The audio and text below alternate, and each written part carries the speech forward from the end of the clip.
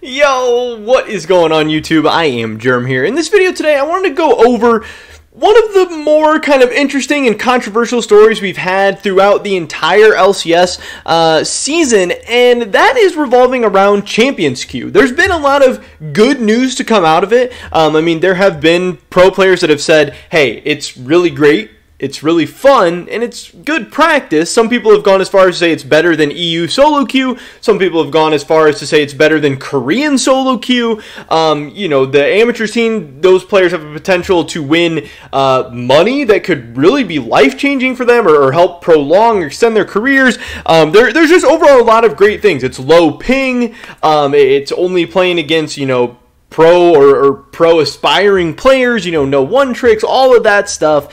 But there's also been a downside of this whole thing as well. There's some players who aren't playing it at all. There's some teams who aren't playing it at all. There's witch hunts. There's people getting flamed for not playing it, or you know, X, Y, Z, all of this. And it's really just gone back and forth. And it's been this entire big shitstorm that has really culminated to where we're at today, where we're going to be going over all the latest in this video. So definitely drop a like if you do enjoy it. I would appreciate that so much. And of course, subscribe to stay up to date on all my latest content. With that being said, let's get right into this. So, there's been a lot of stuff talked about around Champions Queue. Like I said, you know, TSM is a team who didn't play a lot of Champions Queue this year.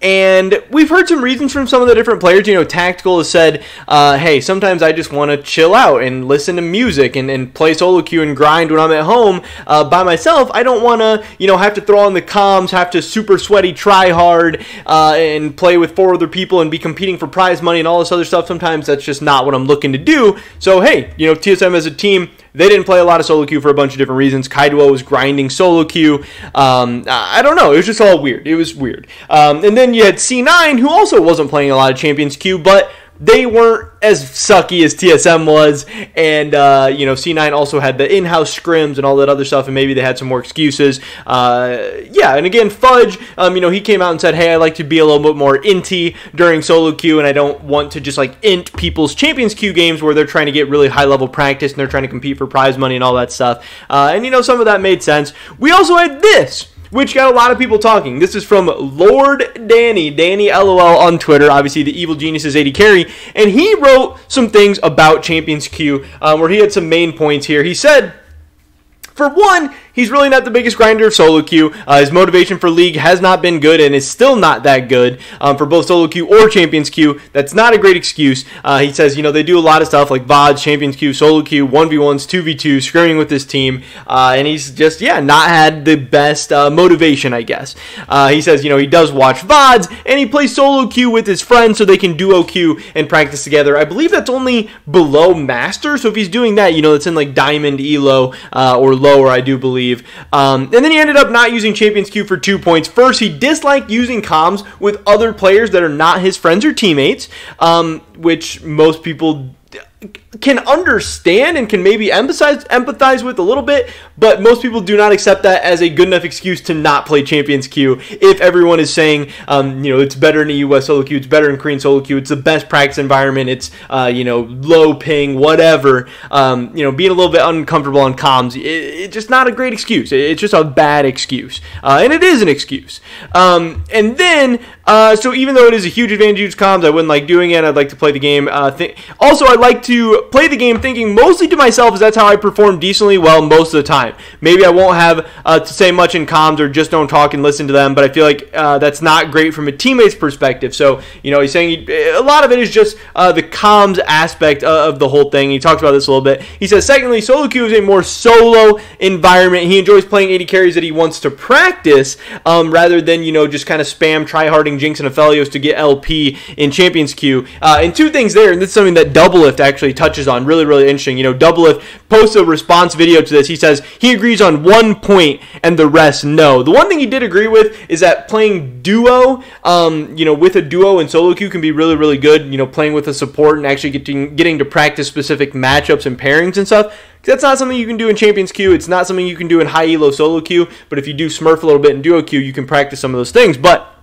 Doublelift, you know, does respond to everything that Danny had to say, and yeah, he responds to this part saying, hey, you don't have to only spam Jinx and Aphelios. You can play whatever you want. And if you're trying to learn other champions, learning them against the best and other people who are tryharding is great. And if you want to learn some other champions, like maybe you're trying to pick up Zeri or, I don't know, we've seen a little bit of Ashe or a little bit of Misfortune or whatever. Hey, being in Champions Queue is a great way to do that because you're going to get to play against people who are spamming Jinx and Aphelios, and those are the matchups you're going to be playing on stage anyway. And you have a ban. You can ban Jinx or Aphelios if you want, but also one of Doublelift's main points is however good you think you are at Jinx and Aphelios, even if you've already played 100, 200, 300 games, whatever, you can still get better. You are not Gumayusi on Jinx or Aphelios or probably any champion. So, if on stage you are perma-spamming Jinx and Aphelios because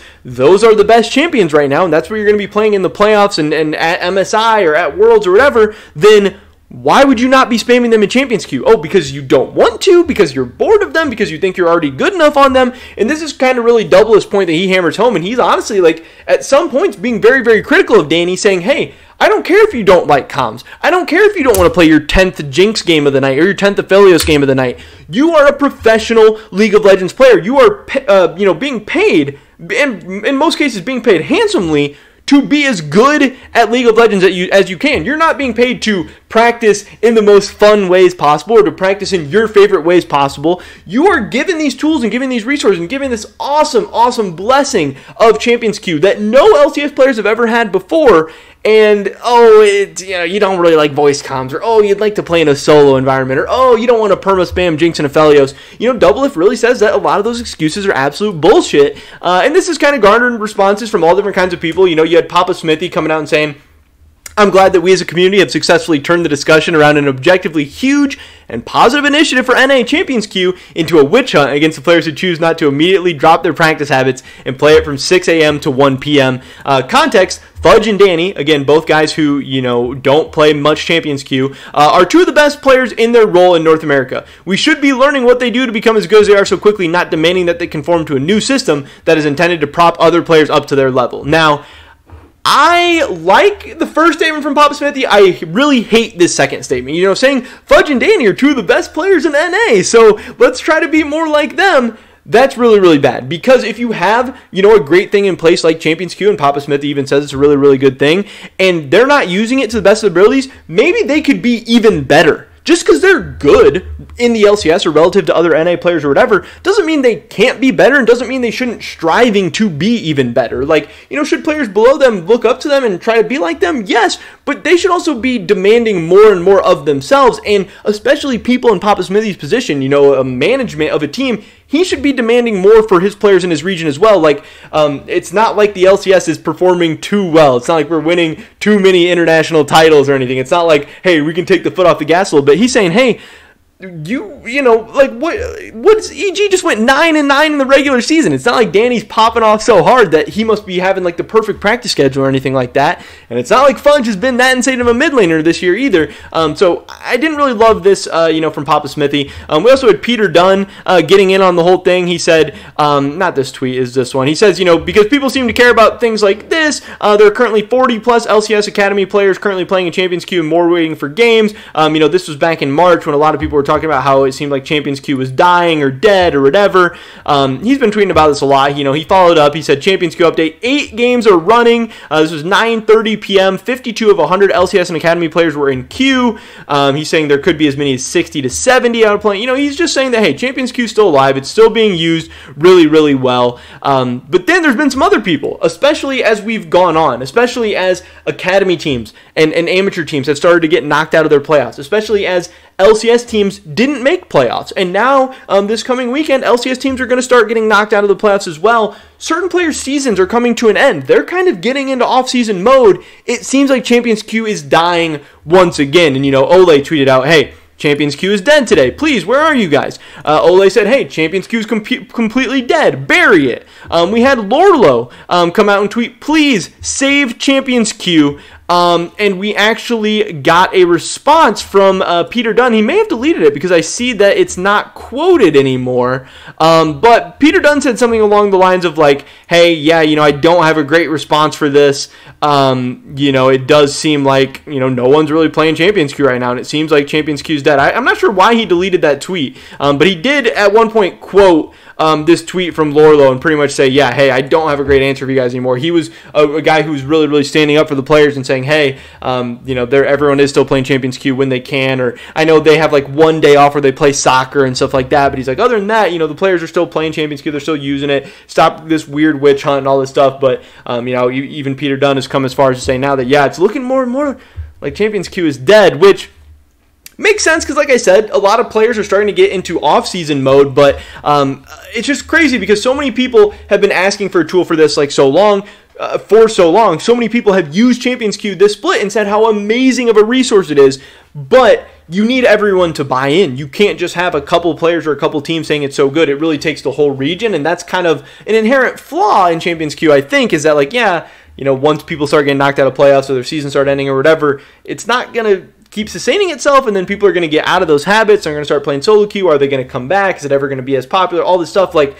Champions Queue, I feel like, is on the right track, but it's still not there, and you still don't have everybody buying in. You still don't have everybody, fully committed to it, and it's just this really crazy, weird, ongoing drama, and again, yes, people are getting witch hunted and all this stuff. It's so great, but it's also so toxic and bad at the same time.